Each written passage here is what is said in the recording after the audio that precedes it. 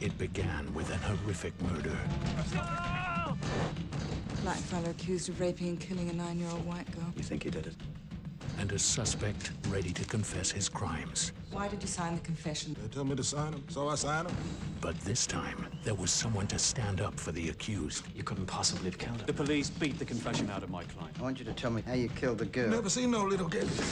What he encountered would divide the nation. There's no way that somebody like Max could have made that confession. Let's get the public excited about this case. You can't stop him from hanging. Helping to swell the circulation of Mr. Murdoch's newspapers. It would challenge the system. He killed that little girl and he should hang. He's never been able to tell his version of what happened that day. Now, don't you understand that?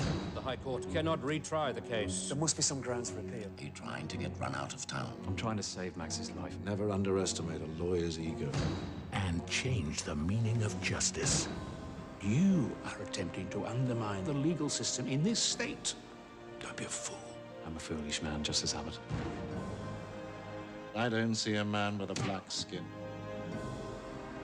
I see a man with a black heart.